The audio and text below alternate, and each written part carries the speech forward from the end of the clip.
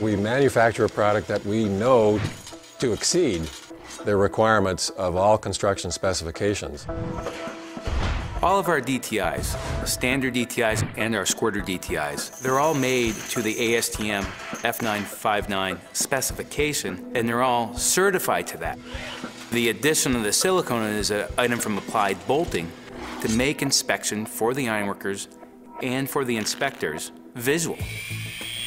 We're very careful to make sure that every time a contractor uses our DTIs in the field, he can be sure and the inspectors can be sure everything has been done correctly.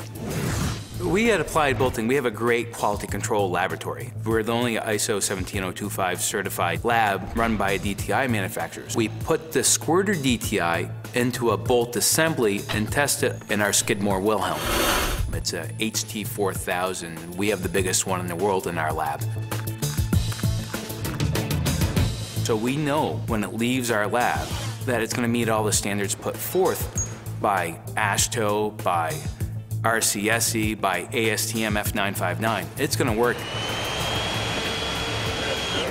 We've tested Squirter DTIs at minus 30 degrees in Fort McMurray, Alberta, or 140 degrees in Dubai. The Squirters work the same. When product leaves Applied Bolting, they all work, it always works, all the time, 100% of the time. That's right, the Squirter DTI system works rain or shine. No matter the temperature, it's always accurate. DTIs and Squirter DTIs, while there is a cost up front, it's much less expensive on the back end when it comes time to install it. Florida Department of Transportation compared squirters to turn of nut.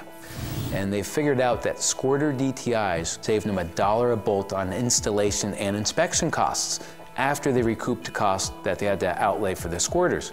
On top of that, they had a less than 1% rejection rate on bolts that were too loose. The Squirter DTIs allow for a more complete inspection than with a torque wrench. And with the Squirter DTIs, the inspector can visually see every bolt in the connection.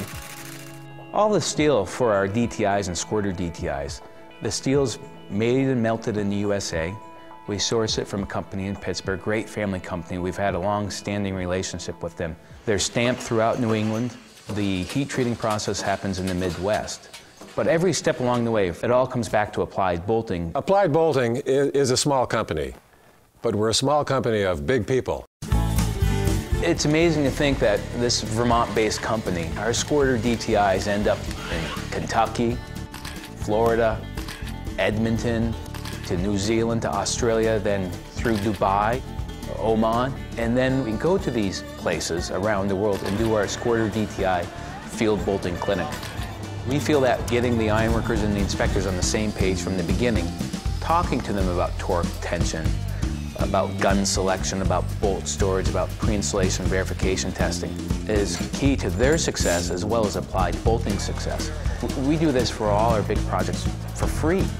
We learn a lot from working with the ironworkers. We know a lot about DTIs, but to know how they employ it, how they use Squirter DTIs in the field, we learn more about our product and we can make it better because of that.